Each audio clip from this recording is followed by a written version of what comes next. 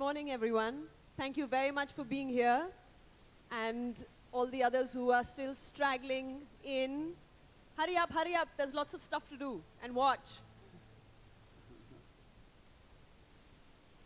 So Julia herself doesn't need much, well, the Gruffalo doesn't need much introduction to all of you. And it is with great pleasure that I introduce Julia and Malcolm Donaldson and Daryl Shute, who has converted the Gruffalo onto something that you get to see on screen. And that's the journey that we're going to be talking about today. But before I get into that, I want to just bring to everybody's attention here that before someone's a writer, they're a reader. And this is for all the children and the parents, that Julia started out as a children's songwriter. But before she was a children's songwriter, she used to love poetry. When she was 5 years old, she had a birthday present from her father, which was a treasury of poems. So the stuff that we talk to our children about, those goodnight stories, the stories you tell them when you're trying to feed them their lunch, that stays. And where it emerges then, we don't really know. But these little interactions of affection and what we pass on to each other then enriches all of us as adults. So thank you very much for being here. I just want to begin with the question about how all of this began as writing songs for children.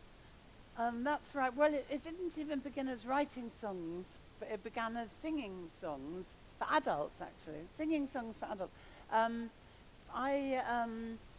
I studied drama and French at Bristol University, and I met this crazy medical student there. We were just good friends.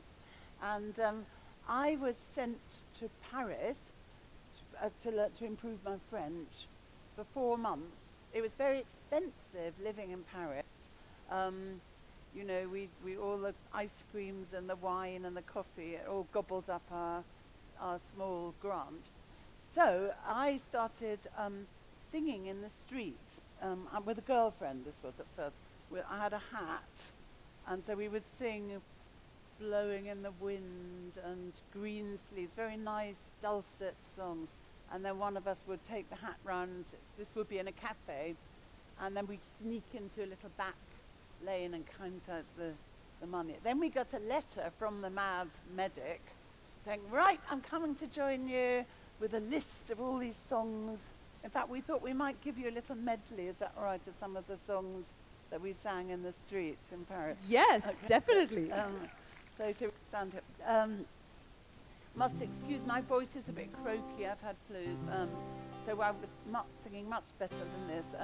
That's a picture of us singing. We would sing quite a variety, like we do quite sweet things like, do any of you know the musical Oliver?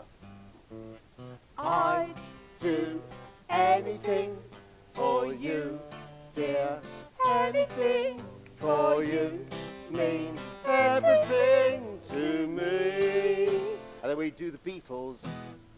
Oh, I get by with a little help from my friends. Oh, I get high with a little help from my friends. We'd even do the Who, actually. We'd go, oh, did we? I don't remember. We did I'm a Boy. He did that one, I took the hat round, I thought, yeah. Yes.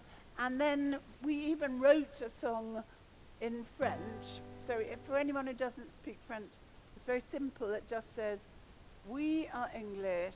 No, you are French. We are the mad English. We will sing for you if you will give us your money. So it went like this.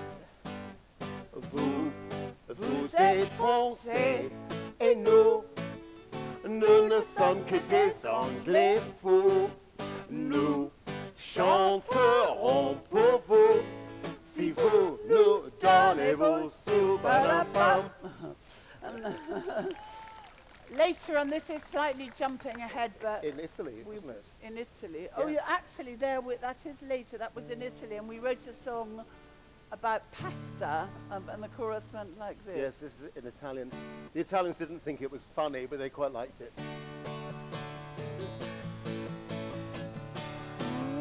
Lasagna, tagliatelle, vermicelli. Start again, Lasagna. So let me finish the first verse.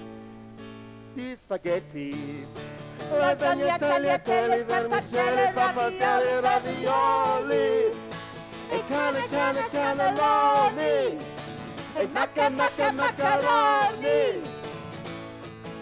Spaghetti al burro, al aglio, al sugo, al brodo, al ragù. E basta la pasta, e basta la pasta, e non ne posso più. So I suppose what happened was when we got, I'll take my seat back again. When we got back to England, just to our normal studies, we missed the performing, and so we started singing together at student dinners, student balls, and cabaret for other events. Like a friend of mine's aunt was a dentist, and we did the entertainment for a dentist dinner, so I wrote a song about teeth. And so I had a lot of songs, and then I sent a tape of the songs to a children's television program, because there were more songs done on children's television. So that's how I started writing songs for children's television. And one of the songs I wrote was based on an old Jewish, I think, folk story about a little old lady whose house is too small. She thinks her house is too small. So I'm sure I can tell there's some good singers out there. So the chorus of this song is going to come up on the screen. So the chorus goes like this. Wise old man, won't you help me please?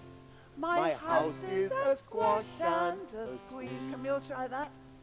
Wise old man, won't you help me please? My house is a squash and a squeeze. Very good. And so this song was done on children's television many, many times. And sometimes if I was with a group of children, I used to like to act the song out. And that's what we're going to do now, actually. I'm going to be the little lady. Malcolm's going to be the wise old man. I think maybe we could have, would you like to be the cow who dances on the table at the end? I think we have the dancing cow. I think Daryl, oh no, perhaps not Daryl, because he's got a part later. We need 3, I do like it, as it's meant to be an adult event, I'd like 3 adults to come and be the hen, the goat, and the pig. So have we got any? All right, would you like to be the hen? I think there was a goat called Jonathan that I met earlier on. All right, so we got the goat. Who would like to be the pig then, or the hog? Right. All right, maybe. Sorry, at the back. Would you? Oh, okay. good.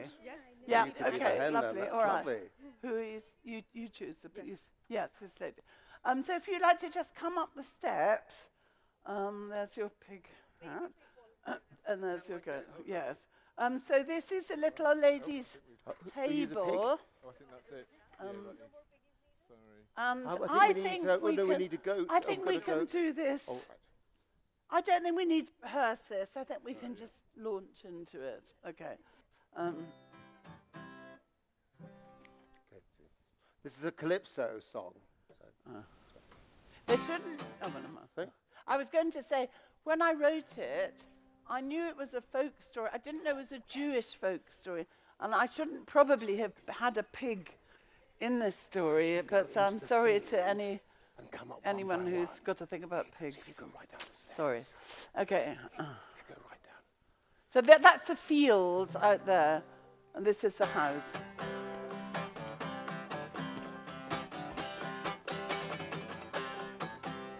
A little old lady lived all by herself, with a table and chair and a jug on the shelf. A wise old man heard her grumble and grouse. There's not enough room in my house. She said, wise old man, won't you help me please? My house is a squash and a squeeze. Taking your hen, said the wise old man. Taking my hen? What a curious plan. Well, the hen laid an egg on the far side rug, then flapped round the room, knocking over the jug. Oh, the little old lady cried, what? Keep flapping, this is the house here. The little old lady cried, keep flapping just round the table. Maybe make some hen noises. The little old lady cried, what shall I do? It was pokey for one and it's tiny for two. My nose has a tickle and there's no room to sneeze. My house is a squash and a squeeze. And she said, wise old man, won't you help me please? My house is a squash and a squeeze. Taking your goat, said the wise old man. Taking my goat, what a curious plan. Well, the goat chewed the curtains and trod on the egg. Very big stamp on the egg, I think. Then sat down and nibbled the table leg. The little old lady cried, woe is me. It was tiny for two and it's titchy for three. The hen pecks the goat, so you run away, make some noises. You can get up on your own, you can't get up. And the goat's got fleas. My house is a squash and a squeeze. And she said, wise old man, won't you help me please? My house is a squash and a squeeze. Keep running, make your noise. Taking your pig, said the wise old man. Taking my pig? What a curious plan. Well, she took in the pig, who kept chasing the hen, who's still chasing the goat. Make your noises. Very good. And raising the laughter again and again. The little old lady cried, stop, I implore. It was titchy for three and it's teeny for four. Even the pig in the larder agrees. My house is a squash and a squeeze. And she said, wise old man, won't you help me please? My house is a squash and a squeeze. Keep going. Taking your cow, said the wise old man. Taking my cow, what a curious plan. Well, the cow took one look and charged straight at the pig. Then jumped on the table and tapped out a jig, and let's all do a dance. The little old lady cried, heavens alive, it was teeny for four and it's weeny for five. I'm tearing my hair out, I'm down on my knees. My house is a squash and a squeeze. And she said, wise old man, won't you help me please? My house is a squash and a squeeze. Take them all out, said the wise old man. But then I'll be back where I first began. So she opened a window and out flew the hen. That's better. At last I can sneeze again. Choo! She shooed out the goat and she shoved out the pig. My house is beginning to feel pretty big.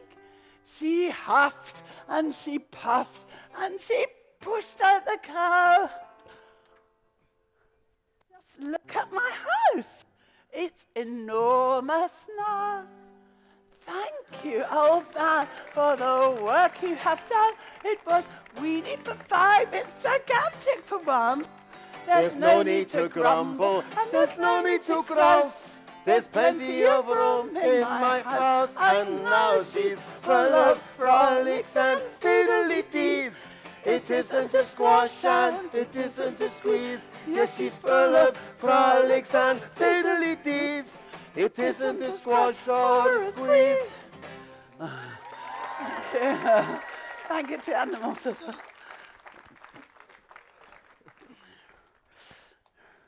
Oh, hat, sorry, thank you. Thank you. Okay, no longer sound. Thank you. Well done. So Oh, tell us- so I forgot. Oh, okay. No, how it got made into a book. So I was just going to say, many years later, a publisher approached me, and they made the words of my song into that. Was my first book. And that's how the story began. And now, so that was the first book. And how did it come to the Gruffalo? Well, it didn't come to the Gruffalo straight away. I wrote quite a lot of educational books first. For, you know, it's like retellings of folk stories. And sometimes I would be asked to make folk stories into little plays. And I came across a folk story. The version I read was about a little girl and a tiger. But this story exists in many, many countries. I think the original one is a Chinese story about a fox and a tiger. And I was going to turn this story into a little play for schools. And then I thought, no, I think I'll just keep it up my sleeve. And then, many years, a couple of years later, I thought, right, okay, I'm going to see if I can turn this story or change this story and develop it into something that could make a good children's picture book. So I started scribbling. I've got some pages, actually. I think these are some of my scribbles. So I always take a long time, many, many pages, before I get the story how I want it. So some people think Gruffalo, you know, came into my head with his purple prickles and his orange eyes and his green warts, but not at all. I would just think, well, for a start, it wasn't going to be about Gruffalo. It was going to be about a tiger, and I was going to have a little mouse meeting a tiger. Oh, no, yes, and meeting some other animals and saying, I'm going to have tea with a tiger. And I just couldn't make it work. I couldn't get it to fit in my rhyme scheme, and nothing would rhyme with tiger. So I thought maybe I could create an imaginary monster, and the mouse could say, I'm going to have tea with this monster. So I said to Malcolm, would that be a good idea? And Malcolm said, No, I think I prefer the tiger. so And I have ignored never him. been allowed to forget it. So then I thought, this monster, it could go, silly old fox, doesn't he know there's no such thing as a O? So it had to end in O. And I thought, grrr, sounded quite good to begin. So it was going to be, silly old fox, doesn't he know there's no such thing as a grrr, O? And I think Gruffalo just sounded funny because it rhymed with buffalo. But I still didn't know what the Gruffalo was going to look like. So I just, So down the side of this book, it's actually an address book, but that's got nothing to do with it, really. I wrote toes, horns, spots, stripes, eyes, feet, legs, tail, roar, growl, teeth, spine, spikes, warts, red, blue, yellow, green, black, any descriptive words I could think of. And then I used the ones that rhymed. But even then, it took me a while to get it how I wanted, because this version, his wings are orange, his tummy is black, he has spots and spikes and spines all over his back. That changed to his eyes are orange, his tongue is black, he has purple prickles all over his back. Then later on, actually, perhaps we'll look at the next one. There's all sorts of stuff that didn't get into the final version. Like, silly old fox and owl and snake. They didn't need to shiver and shake. All of them really ought to know my favourite food is Gruffalo. That didn't get in, thank goodness. It wasn't very good. And then at the end, I've got down there, all was quiet in the deep dark wood. The mouse found a nut, and the nut was good. Delicious, he squeaked as his eyes dropped shut. My favourite food is hazelnut. But I cut those last 2 lines. I thought they weren't necessary. So a lot of, a lot of crafting went into it. Oh. And how did the Gruffalo become the version that we get to see today? So Okay. that's where Axel Scheffler came. Well, Axel Scheffler, I should have said this, but Axel Scheffler was chosen by the publisher to illustrate A Squash and a Squeeze. So he got to illustrate the Gruffalo. It's a longer story than that, really, but that's basically what happened. And so what happens with a picture book is usually the illustrator is asked, first of all, to do some sketches of the main characters. So I've got Axel's sketches, I think. So you can see his little sketch there of the mouse. And I expect people can spot a few differences in how that mouse looks and what the mouse at the end looks. Who can say, maybe one of the children in the audience can spot the difference? Yes. Oh, no, I thought so. You're all a bit shy. Yes. Yes, so how are they different? So in here, the mouse is wearing clothes. Yeah, well spotted. And have you brought us a drawing along? Yeah, my daughter made. She's her favorite author. I think the only author she knows. So she made Gruffalo, and then she wants that to give her, and if she can, sign or something. Present you an illustration that she has made of the Gruffalo. Oh, I see, but maybe at the end. Yeah, okay. they're not wearing clothes. But I was just talking about this mouse here. They're not wearing clothes. Doesn't really look like Yeah. the mouse that we ended up with in the Gruffalo. I'm sure some of you can see that this mouse has got clothes on, and the actual mouse in the Gruffalo hasn't. And even the fox there, he was going to have a long coat. Axel even did some sketches of the Gruffalo with clothes. And I said, no, I really don't want these animals to have clothes. And so I think Axel, because he's German, and I think, although his English is impeccable, but I think the book starts, a mouse took a stroll through the deep dark wood. A fox saw the mouse, and the mouse looked good. And maybe Axel thought the mouse looked good in his lederhosen and little check shirt. I don't know. But it was meant to be the mouse looks good to eat. So we managed, the editor and I managed to talk Axel out of that. And then he did some sketches of the Gruffalo. And again, that's not quite how the Gruffalo ended up, because there he looks a bit like a wicked ogre or something. Here he maybe looks too upright. He needs to be a little bit bent over, a cross between a sort of stupid person and a big furry animal. I think they thought that was too scary. The publisher likes the monsters not to be too terribly scary. And that's important, because we do love our monsters, don't we? Yes. Yes, we do.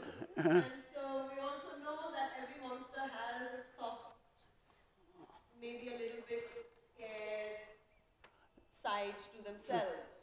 And Axel's illustrations really I think managed to get that. I think, he's very clever, because when the mouse first meets the Gruffalo, and that picture, Gruffalo does look very scary.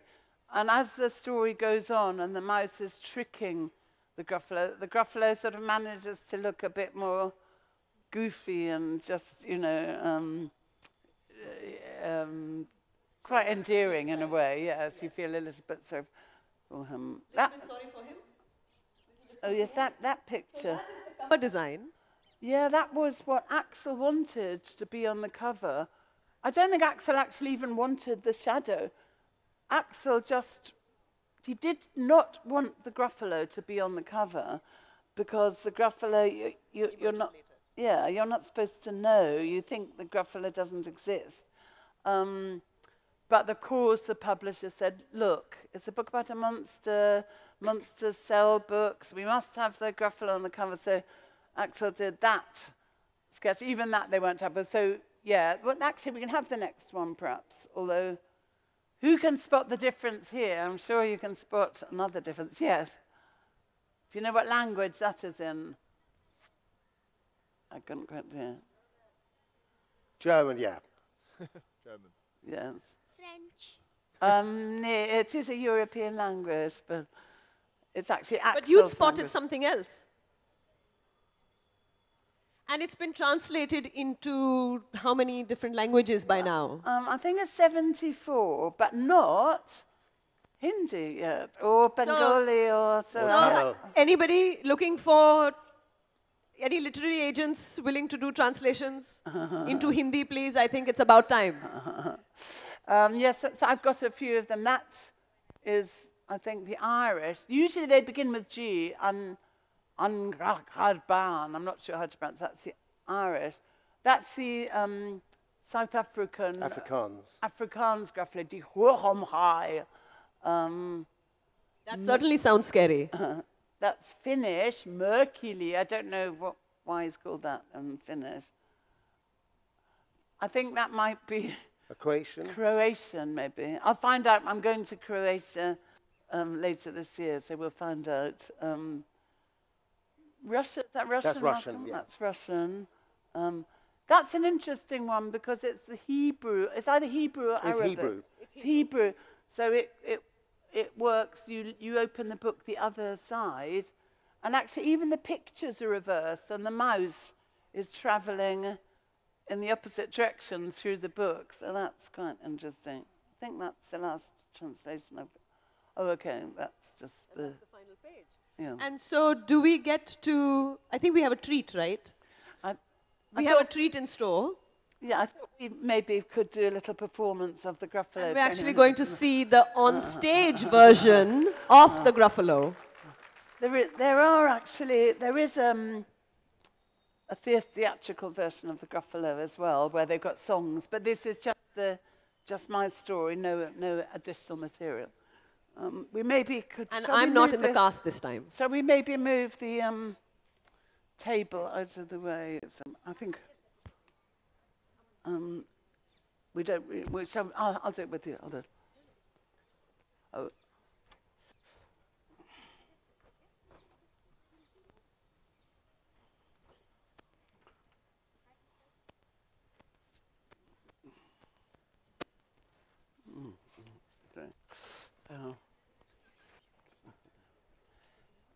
A mouse took a stroll through the deep, dark wood.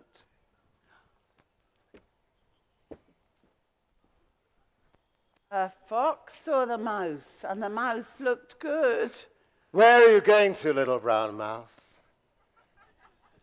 Come and have lunch in my underground house. It's terribly kind of you, Fox, but no, I'm going to have lunch with a Gruffalo. A Gruffalo? What's a Gruffalo? A Gruffalo? Why didn't you know?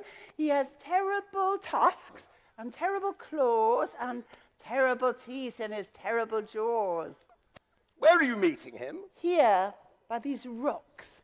And his favourite food is roasted fox. Roasted fox? I'm off. Fox said. Goodbye, little mouse. And away he sped. Silly old fox, doesn't he know there's no such thing as a Gruffalo? On went the mouse through the deep, dark wood. An owl saw the mouse, and the mouse looked good. Where are you going to, little brown mouse? Come and have tea in my treetop house. It's frightfully nice of you, Owl, but no, I'm going to have tea with a Gruffalo. A Gruffalo? What's a Gruffalo? A Gruffalo? Why, didn't you know? He has knobbly knees and turned-out toes and a poisonous wart at the end of his nose. Where are you meeting him? Here by the stream. And his favourite food is owl ice cream. Owl ice cream? Twit-woo! Goodbye, little mouse. And away Owl flew. Silly old owl, doesn't he know there's no such thing as a Gruffalo? On went the mouse through the deep, dark wood.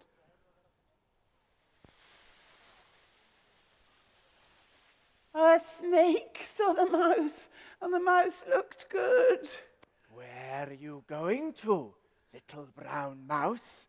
Come for a feast in my log pile house. It's wonderfully good of you, snake, but no, I'm having a feast with a Gruffalo. A Gruffalo? What's a Gruffalo? A Gruffalo. Why, didn't you know? His eyes are orange, his tongue is black, he has purple prickles all over his back. Where are you meeting him? Here, by this lake. And his favourite food is scrambled snake. Oh, scrambled snake? Oh, it's time I hid. Goodbye, little mouse. And away Snake slid. Silly old snake. Oh, doesn't he know there's no such thing as a Gruffalo? Oh, but who is this creature with terrible claws and terrible teeth in his terrible jaws? He has knobbly knees and turned out toes and a poisonous wart at the end of his nose. His eyes are orange, his tongue is black. He has purple prickles all over his back.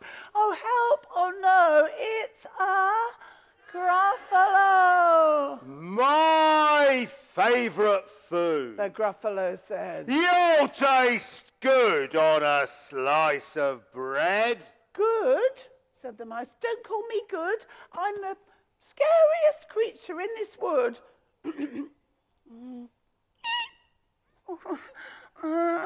Just walk behind me, and soon you'll see everyone is afraid of me. All right, Said the Gruffalo, bursting with laughter.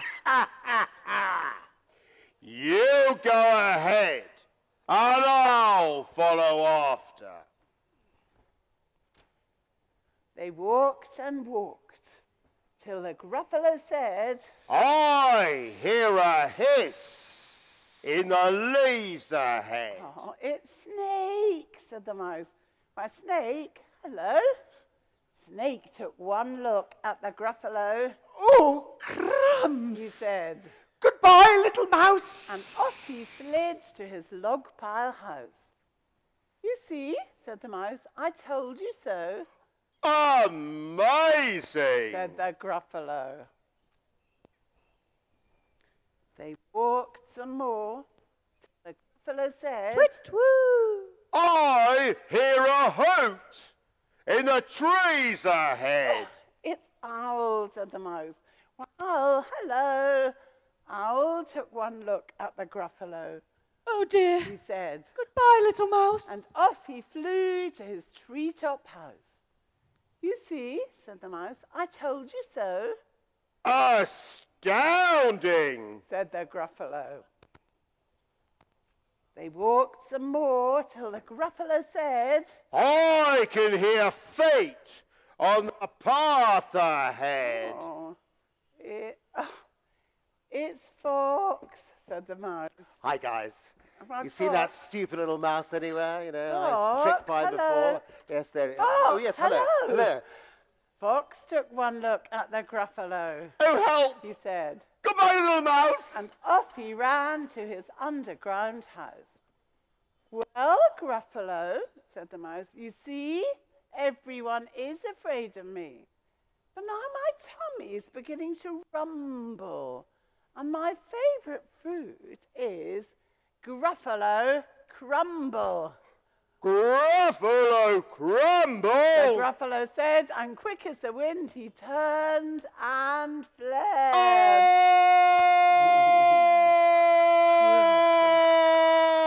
Oh! All was quiet in the deep, dark woods. The mouse found a nut. And the nut was good. Thank you.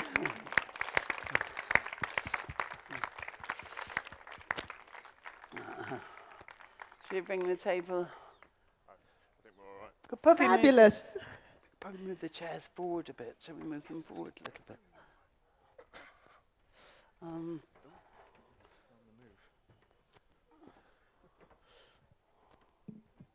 Oh, no, let's not move the chairs.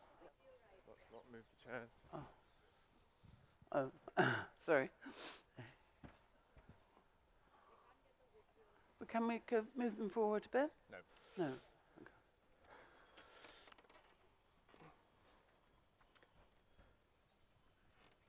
So we've seen the Gruffalo on page. We've seen a little bit of the version of the Gruffalo on stage. And then there's the Gruffalo on screen. And that is where we meet Daryl, who had the wonderful job of taking 7 minutes of this performance and making it into a 30-minute film. Where do you get all the extra stuff from? Thankfully, before I started making films, I went to drama school, so that's why I'm slightly qualified to rekindle my roots with Julia and Malcolm on stage. So this sort of the journey going backwards for Magic Light Pictures, the production company that I work for, started in about 2006, 2007, when Martin and Michael, who are the two chaps that I work with and own Magic Light Pictures, were reading the book to their children at the time. And Michael particularly said, I think, you know, there really is something in this. I think there's a great opportunity to develop it into not just a film, but to develop it into a brand, which is a word that I think Julia is less keen on. But sort of going back into that journey, exactly as Nupur said, you know, what we had to do was take a 7-minute story and extend it into a 30-minute film.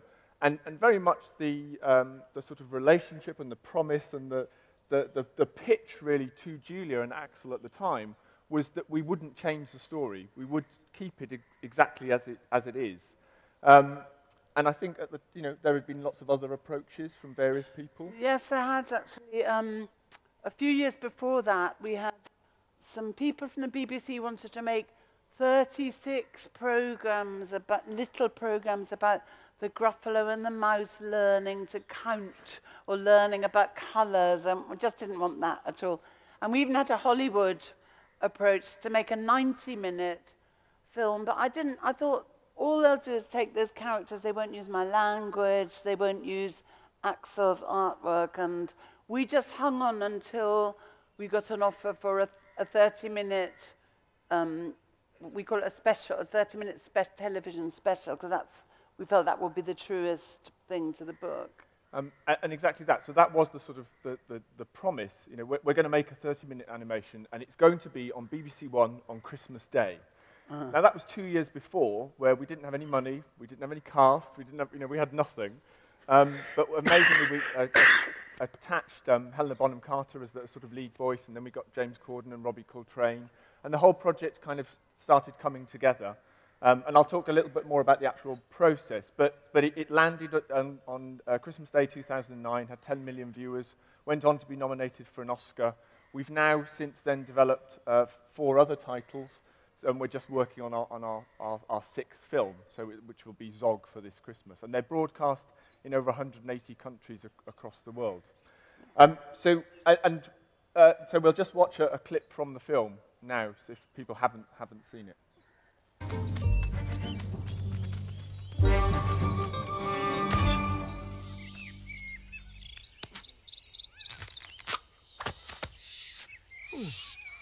Where are you going to, little brown mouse? Come and have lunch in my underground house.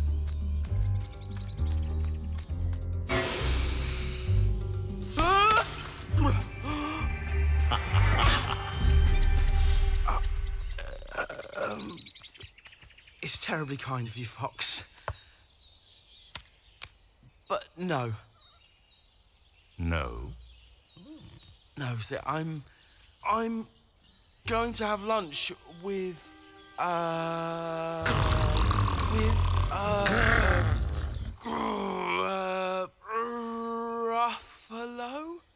Gruffalo. A Gruffalo? What's a Gruffalo? A gruff... So that process takes about 2 years, really, with script development, story, animation, to deliver those finished films. But as I said, the sort of promise to Julia really was to kind of stay as true as possible. And we spent a lot of time thinking about kind of what happens between the pages. So what does the mouse do when he's in the forest? And the directors, particularly Max Lang and Jacob Shute, really kind of thought about how did they used to play in the forest when they were children. So there's a great moment where the mouse is kind of flying through the sky on a dandelion and all of those sort of funny things that we were able to add. But one thing, particularly when it came to the end of sort of developing this script and the moment that Jacob really had this wonderful idea that all of the animals in the forest were going to come together and gather around the mouse, and he was going to sit there with his nut and really be the king of the jungle. And we said to Julia... Well, I think, yeah, Jacob said to me, he wanted that, but then he wanted to show, he said, the mouse is not really super mouse. The mouse is still just a mouse, you know. And so we want to end it with this party, but then you realize the mouse is just a little brown mouse. So I said, yes, you could end it like that. Or you could just end it, a mouse found a nut, and the nut was good, like in the book. And Jacob said, oh, yes, this is much better. This is much better. So they were very good at talking to us, to Axel and to me, all the way through the development of the story. So after 2 years of development, we basically just stuck with the book and delivered that. Except there is a framework, isn't there? There is, yes. So actually, the Gruffalo does have a sort of a mother-child relationship between squirrels to sort of introduce the story. But I think going forward, actually, all the films have been much more true to the... Yes, I think at first, with the Gruffalo, they thought they would need much more. And in fact, when they made it, they had to cut a lot. Because if the story takes 8 minutes to read, but with all the wonderful things you can have happening in the forest, every line, like the mouse took a stroll through the deep, dark wood, you can show some things happening. That already is taking 3 times as long. So I think it naturally just fills the space. Yeah. No, absolutely. But the process that we went through was sort of quite complicated, really. We actually used 2 different styles of animation. But the first thing to do was to bring the Gruffalo to life. So it was to take those 2D illustrations that Axel beautifully created with all of those characteristics. But Axel draws everything in profile. So actually, there was no back to the Gruffalo. Nobody knew what he looked like when he turned around. So firstly, we had to create a 3D model. And that was the Gruffalo in his sort of 3D form. And then that character is then texturized, if we go on to. And that, again, was the first time that this sort of wonderful character had been brought to life in a 3D way. And I remember saying to Axel at the time, oh, you know, it must be amazing for you to see your work brought together and be able to see the back of the Gruffalo. And he sort of went, yeah, it's okay, I guess. But the journey went on. And if we click to the next, as I sort of said, we mixed these 2 different styles. One is kind of traditional stop motion, clay animation. And the world itself, the forest, is sort of built as a 3D set. So you can sort of see in the top left corner there, the sort of color keys that you develop in order to start telling the story, which then leads on to this sort of set, which is kind of built in a studio out of clay, bits of twig, plasticine, etc. And then, if you can see, there's a camera there on that screen, which then has a blue screen behind it, where the clouds are effectively animated. So anything that moves within that world was animated on top of it. So clouds, water, and obviously the characters as a key part of that. Because what we wanted to do was create a real textured world that you could go into and step into Axel's illustrations, but also have the fluidity of character that you get with CGI animation. So just on the next slide is a quick sort of demonstration of that process that you go through. There's Axel's illustrations, some of the animators' sketches, and then the 3D versions. And as well as recording the actors' performances, the animators themselves are actually incredible actors. So they will film themselves a lot of the time, and they'll develop their performances to sort of build out this world. And on to the next. So the process, as I said, sort of takes 2 years. It starts, this is actually a moment from Gruffalo's child. And this is the sort of what it's called is the animatic, which is the process that you go through where you kind of build it up from line drawing into the kind of 3D initial model, which is sort of what you saw of the Gruffalo. If you see then, Gruffalo's child is actually holding a hedgehog there. So that's that sort of then the 3D world, and then onto that you drop the background. So that is that sort of process that we go through. The later films we now make all in CGI because in the 8 years that we've been making them, that technology has moved on a lot. So and the stories have become slightly more complicated. They're bigger worlds. But that is the sort of process. But beyond that, we then have a whole, if we skip forward, a whole licensing and merchandising program. So an extensive amount of products, I think it feels. Julia gets a box. Every 6 weeks. Every 6 weeks, which she likes to rummage through and find good things and sometimes not so good things. But it's a really wide program in the UK. It launched again in 2009. And it's gone from soft toys and pajamas to a theme park ride. So last year in the UK, we opened a sort of fully immersive theme park attraction. And you could even stay in a hotel room. We were invited for the launch with our children and grandchildren, and we stayed in Gruffalo-themed bedrooms. With the Gruffalo hanging over the bed, which like possibly is Julia's worst nightmare. Like a sort of hunting trophy or something. Yeah. So that is the sort of journey of the Gruffalo from where it started and where it got to. And just one more slide is just some sort of visuals of how we kind of created this world. So actually what we had to do was kind of take Axel's illustrations and sort of tear them apart in order to create what is known as a style guide in order to build the merchandise program. But yeah, that is our journey. Thank you. Thank you very much for that, Daryl, because I don't think we really ever get to hear about what happens behind the scenes, right from Julia's scribbles and trying to get words to rhyme and how nothing rhymes with tiger. I'd never really thought of that. and what you really want to keep and not lose from the story, how the film version has kept so true and actually not added any extra verbiage to the script. I think maybe Axel, the illustrator, found it more difficult than me because when I write a story, I have to hand it over to the illustrator, so I'm losing my vision, and Axel hadn't had that experience. So, you know, the pictures in the book are his creations, and so when we hand over again to a film company, for me, it's just the same sort of thing, and for Axel, I think it's a little bit more difficult. I mean, he sort of sees himself as outside of it as well. Actually, it's not his. He doesn't know anything about animation, so he can't. Yeah, he doesn't see them as being very close to his pictures, and yet all the details in the films are based on his pictures, aren't they? But the beauty of it is I think, is that we work so closely. We always have. Yes, and they've come. You know, they come on tour with us, and here's Axel. You know, he's not just. When we go to Bombay, we're doing shows for children there, and Axel's going to be acting. Daryl, not Axel. Sorry, Daryl. Sorry, Daryl's going to be acting a thief who tries to steal a prize cow. And what other parts are you doing, Daryl? A dragon in the room. A dragon, yes. And The so it's such a squirrel lovely. in Jaime Rats.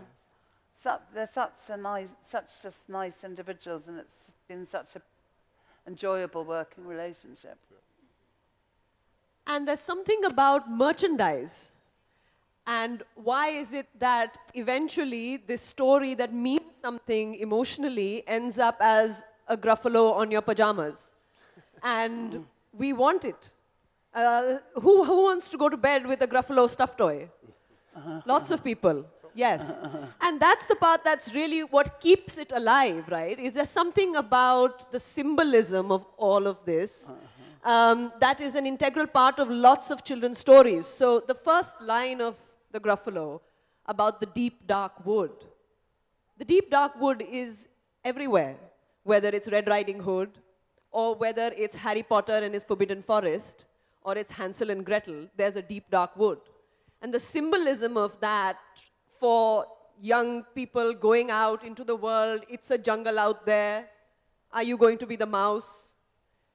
And that small people have a lot of courage. Small creatures have a lot of courage. So whether it's the mouse in the Gruffalo, or whether it's Enid Blyton's characters who are solving mysteries, or it's the Hobbits, or it's Harry Potter, who was 11 and awful things happened to him. Small people have courage. And this mouse has a lot of courage. And so these themes are really emotionally important, and that's how you end up with a Gruffalo on your tiffin box and on your bed sheets and a Gruffalo-themed hotel. So thank you very much for joining us, and I'm going to open this out to questions. Small people. Yeah. Okay. Well, the brave one's right in the front. Could I say, because my hearing isn't very good, I may need to have the questions repeated. I'll do by that. Nupur, yeah. Hi. What would you say is the hardest part of like creating your stories, going through the entire process? What would you say is the hardest part of that? What was the hardest part? What would you say is the hardest part of doing the stories? For me, well, in the Gruffalo itself, for me the hardest part was the second half of the story, because I didn't want it to go on and on, you know. After he meets the Gruffalo and he says, walk behind me, you know, then the story would have been, so they walked for quite a long time, and then they noticed the fox coming, the snake coming, and the snake actually was looking at the Gruffalo, but the Gruffalo thought the snake was looking at the mouse, and I thought, oh no, this is going to go on and on and on, and how can I make it shorter? And I nearly gave up then. But I said, my son, who was about in his teens, our middle son, said, oh no, Mum, I like it. Just keep doing it. And eventually I hit on the line just, they walked and walked till the Gruffalo said, I hear a hiss in the leaves ahead. And so I managed to get that into 2 lines. So you often don't realize when you're reading a text how much condensation you need to stop it being too rambling. Who's next? Yes. Can we get a mic to the young man, please, in a... What did you want for the Gruffalo yourself to mean to young kids who read it, for like first-time kids who read it? Do you want it to be like, what do you think it would mean? What would you want it to mean? What would you want the Gruffalo to mean to kids who are reading it for the first time? What would I want the Gruffalo to mean to them? To mean? Yes. What's the story? What's the message of the story, do you mean? Yes? Yeah. Yeah. Well, I suppose like you were, like Nupur, yeah, like you were saying, it is, you know, it's a story about brain over brawn. So it's a story about using your wits, that you can, if you think quickly enough, you can overcome your fears. Some people have said I'm very bad because I've written a story saying it's okay to tell lies. But I think it is okay to tell lies if you're trying to save your skin. But I suppose really I also want children and parents to slightly laugh, you know. So I think the funny lines like scrambled snake, owl, I scream, all of those add some humor. And I think also, I remember as a child hating books where there was too much repetition, exactly the same, like, so the hen went a bit further and said to the cow, have you seen the goose? And the cow said, no. So they went a bit further, if it's exactly the same. So I hope people enjoy the slight variety, pattern, but variety within the pattern. Excuse, what inspired you to write this story? What inspired you, Julia, to write the Gruffalo? Well, I think I said that really. It was a traditional tale about a tiger was the inspiration. What exactly is a Gruffalo? Is it like a hybrid of a buffalo and some other creature? What exactly is a Gruffalo? Is it a hybrid of a buffalo and some other creature? No, it's a Gruffalo. No, it's just a Gruffalo. The funny thing is, I wrote the story, and about a year before it was accepted for publication, and during that time I went into schools and I told the story of the Gruffalo, and I had no pictures, and so children would draw pictures of the Gruffalo. Obviously they were, you know, yes, he had purple prickles in all the pictures, he had orange eyes, but in some pictures he was very tall, very, very tall. In some pictures he looked like an alien, you know, in some pictures he looked like a robot, so he could have been anything, but I think perhaps Axel's version is a little bit like a cross between a monster and a buffalo. And I think that's important, actually, that we use these fictitious monsters because we project onto them the stuff that we are scared of. The monsters that we are afraid live inside of us. I want to be a writer, but how do I decide that I am ready for it? She wants to be a writer. Oh, do you? How does she know that? How does she decide that she's ready for it? Well, I would just keep writing, really. Just keep writing and keep reading a lot as well. It is tough, you know, it's tough getting a book published. I was very lucky because A Squash and a Squeeze was a song as a publisher came to me, so you'd be very fortunate that happened. You do have to develop a thick skin if you want your book to be published. The best thing is to have 2 stories. So you send one to a publisher, and while you're waiting for the rejection letter, probably, you send another story to another publisher, so when you get the rejection letter, you think, oh, maybe the other one will be accepted. But nowadays, of course, it's easier because you can publish stuff yourself, you can put stuff out on, you know, social media, so you can still get an audience even if you don't find a publisher. So the short version of that to remember for me, having just published my first book, is A, keep writing, B, don't give up, and C, have a thick skin. So when people say things to you you don't like, it sort of bounces off. Yes? There's just a question my daughter asks every time in the night when I read them the Gruffalo. They will ask me that, what do you think the mouse is clever than the fox? So what about the story of the clever fox? So what I have to tell them, who's the clever one, the mouse or the fox? And one more thing, when you will start writing for us, like we are waiting for our own Gruffalo, maybe. So I didn't catch all of that. So her daughter wants to know who's the more clever one. Who's cleverer, the mouse or the fox? Oh, the mouse. The mouse is because there's the conflict about the story traditionally about the clever fox. Yes. Okay. All right. In the Chinese story, the fox is the mouse. There is no mouse. I think the Chinese story, although I never saw this story. Was it a girl? Sorry? A little girl. Oh, yeah, it was a girl. We knew a story about that. There's lots and lots of versions, not of the whole story. I'm the one who added the imaginary thing becoming real, but I think in the Chinese story, that is about a fox who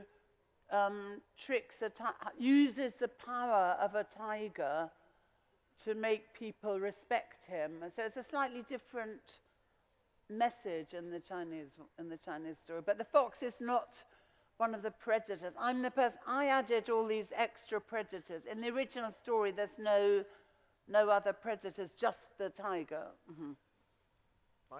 That lady actually just also said, when is Julia going to start writing stories for adults? And actually the answer to that is, you do write stories for adults. Yeah, you write stories for everyone. Yeah, well that's true, that's true. But also, my book for teenagers, Running on the Cracks, is actually for just as much for adults. So I've got one long chapter book, which I think they've got on sale. Yeah. And I do write songs for adults. I still write songs for adults, and I've got some CDs of our adult songs. Okay, that's all we have time for this morning. We've got book signing and books at the back, so you could have your copies.